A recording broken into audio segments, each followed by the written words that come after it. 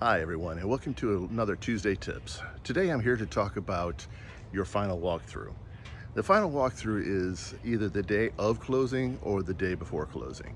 And what that is you go through with your agent and have a look at your home that you're purchasing and make sure there's been no drastic changes. Something like a picture comes down and there's suddenly a big hole behind it, or there's mold behind a couch or something like that.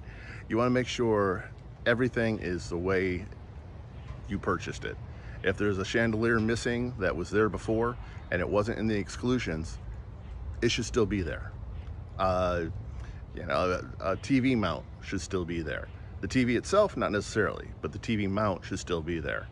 Um, so anyway, go through, check it out.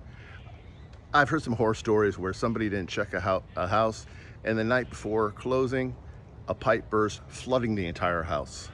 It happens. So anyway, cover your back.